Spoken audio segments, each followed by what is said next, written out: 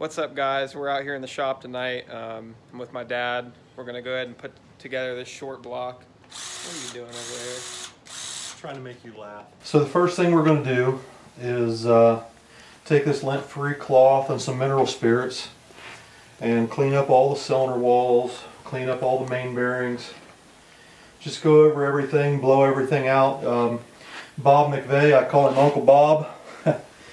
McVeigh Automotive and Machine up in Mount Vernon does all our machine work for us. He's very, very good at making sure everything's nice and clean when it leaves the shop.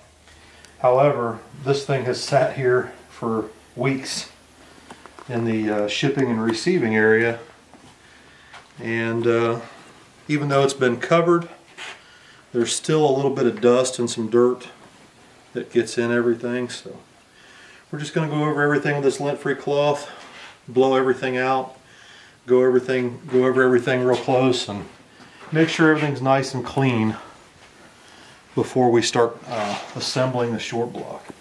And the first thing we'll do is we'll get the crankshaft unpackaged. It's sealed in a bag over there on the other side of the shop. And we'll get the crankshaft clean, and we'll get the crankshaft laid in the block, get the mains torqued down, get the rear main seal put in it, and once we get that done, we can start sliding the pistons and the connecting rods in. The piston rings are already on the pistons, and Bob has already checked all of the clearances. Rod side clearance, rod bearing clearance, main bearing clearances, the thrust clearance on the crankshaft has all been checked. Piston to wall clearance has been set, rings are filed, so this thing's literally ready to just put together.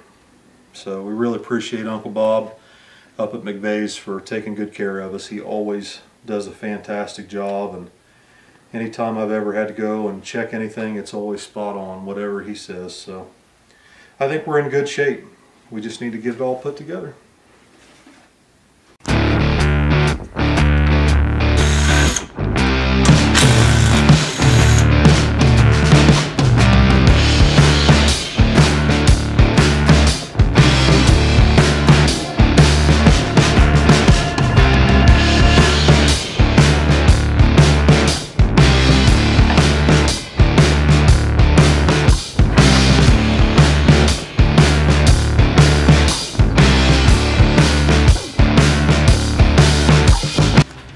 So this is a 4340 forged steel crankshaft. It's internally balanced. It's a 3.875 stroke,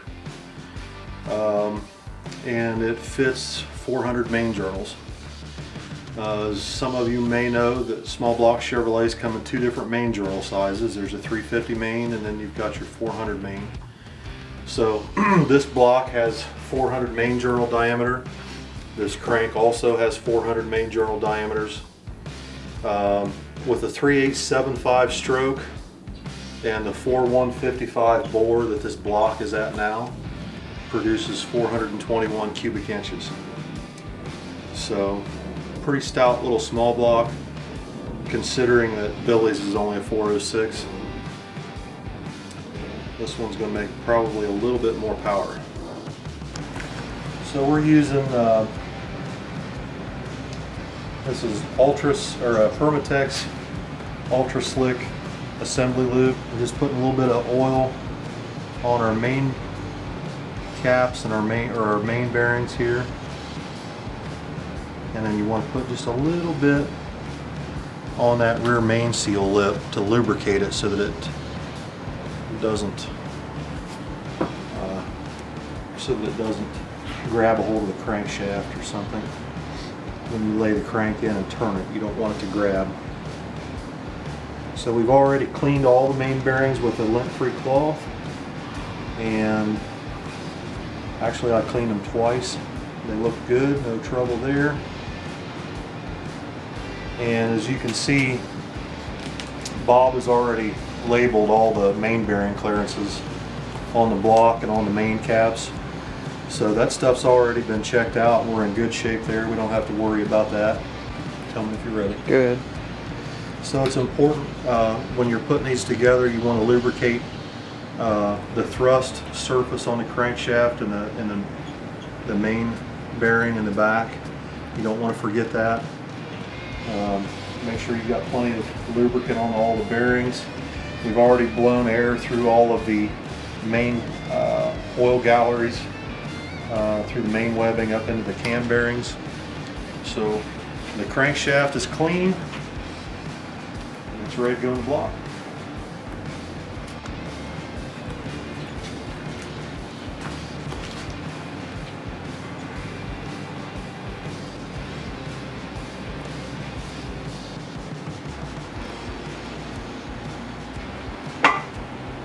There it is. So the next thing we'll do is we've got our main caps setting here in order, and they're set in the direction they need to go. This is the number 1 main cap, and this is the front. The main caps are directional. That you have to put them all in the right direction. So this is the number 1 main cap, and this is the front. We've already cleaned these really good. They're ready to go on. So I'm going to go ahead and take a dookie because I had chicken noodles tonight. So I'm going to go ahead and use the restroom, and when I get back, hopefully Billy and Molly will be here, and Tommy will have his good camera charged up, and we'll start putting main caps on, torquing the mains down.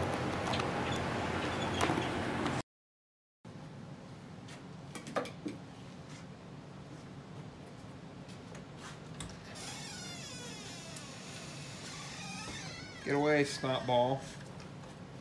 You got the vid? You alright? Still not feeling good? Just tired. Achy. Can you look up the torque specifications for these main caps? Because I know there's different ones. I know the mains are like 65, the main inside ones.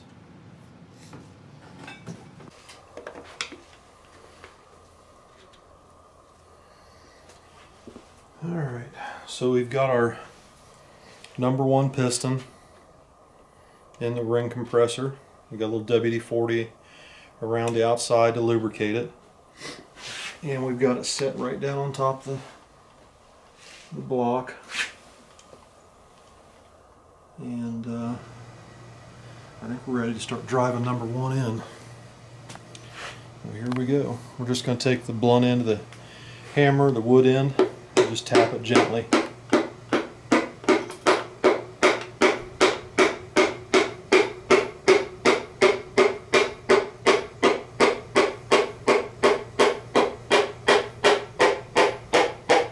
That's it. Number 1's in.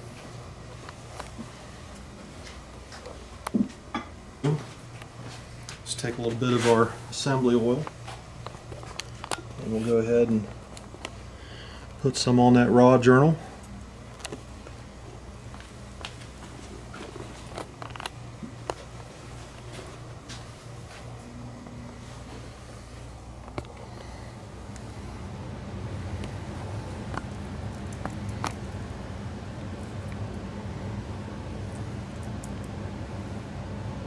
Okay. And we can tap that on down. Focus over here.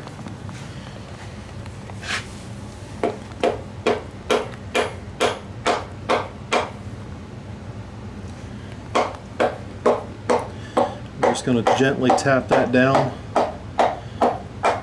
right there onto the rod journal. Slide the connecting rod over,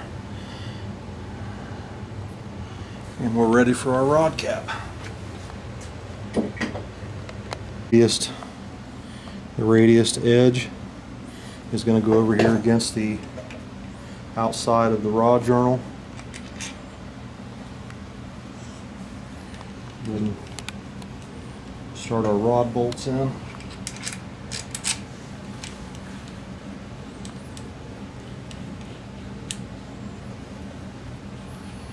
Alright, go ahead and hand me that little electric impact over there.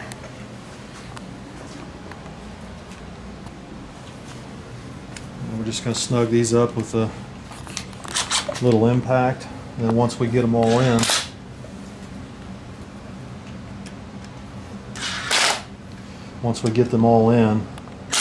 then we'll go back with the torque wrench and check them. As you can see, that one is snugged up with a torque wrench or the impact and slides back and forth very nice. So. Oh God, I had to set the camera down for about an hour or so. Me and Billy put this engine stand on. We put, I believe, this one in the top hole, which made this come in contact with the crank, and we couldn't spin it 360 degrees. Would have been fine, it just needed more spacers. It just, yeah, so we put more spacers on and moved it to the right hole. It was a pain in the ass, and we'll never do that again. I hope not. But now we're back in business. Fire that engine stand. I've used that engine stand my whole life. It's the only engine stand I've ever had. Me and Billy had to pick up on the engine so it was angled right. Our arms are dead. Dad was mad. Dad was mad. Mad.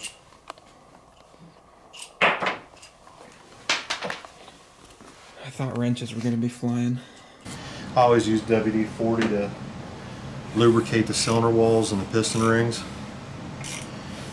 I've always had good luck doing it that way. Everybody has their little way of doing things, but I like to just use WD-40 to coat the cylinder walls and coat the rings with it. Help lubricate. There's the driver's side all done. We'll flip it over and do the passenger side.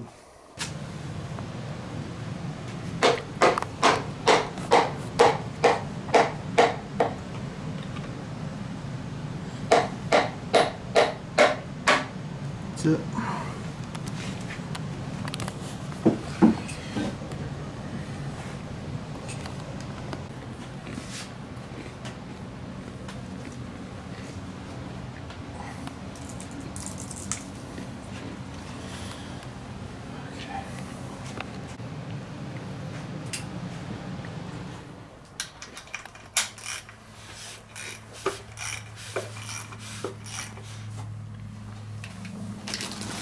Just 7/16. I think they're. No, I think they're 3/8. If they're 3/8, then they might be only 50.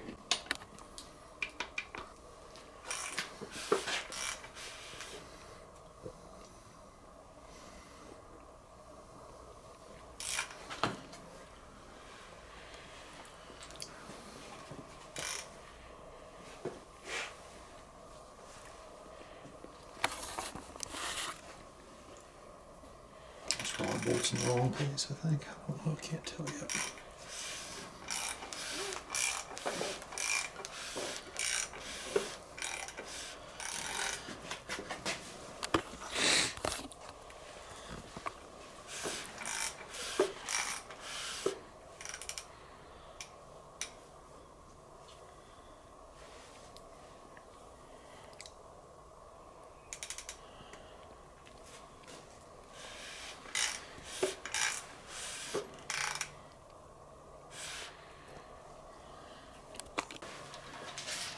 So we've got all our rod and main bolts torqued to spec.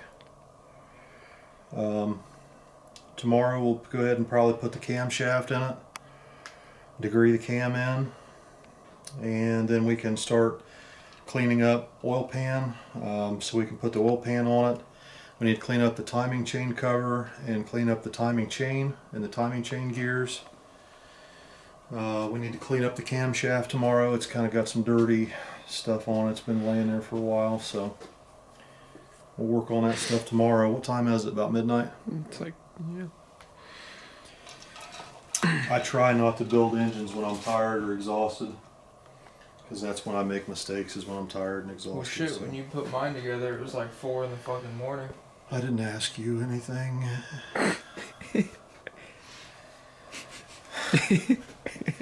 I was thumping the Mob Deep that night. When Mob Deep is thumping, Is that why I fucking run so good? Yeah. when Mob Deep is thumping, progress goes twice as When fast. Mob Deep's thumping, we got a fucking finish line wheelie motor. So, You're very proud of that. It's quite an accomplishment. That's probably the best thing I've ever done. So everything feels good. It turns over nice. The rod clearances all feel really good, which they should. I mean, this engine has already been together once before. This is the same short block that Tommy had when it was on nitrous. Except for the block. No, it's the same block. Same block. We bored it. It was standard bore, and we took it 30 over to clean it up. Yep. So the only difference is the pistons. It's got, like I said, it's got those custom-made Wiseco pistons in it now. It's got some massive, massive wrist pins in it. I don't know. I think we're in pretty good shape for tomorrow. We get a good night's rest, and then your mom wants me to get that race car trailer ready. She wants to take the big trailer this weekend in case it's cold. So that's on the agenda for tomorrow. Melvin! Yeah, Melvin. So tomorrow I'll probably run down to the parts store and get batteries and miscellaneous stuff for the big race car trailer, and Mom wants to get it cleaned up because it's supposed to be really cold at Marion, and she wants someplace to have somewhere to get in out of the wind, and she's wanting to do hot chocolate and cook, and I don't know what else. If she starts making cookies up there, I'll be upset. She might have to, because if she brings them there on the way, they melt and what. I swear to God, I will not allow her to start making cookies at the track. I have to deal with that stuff at the house enough. I ain't doing that at the track. We're there to race, not make cookies. So, I think that's it for tonight, Tigger.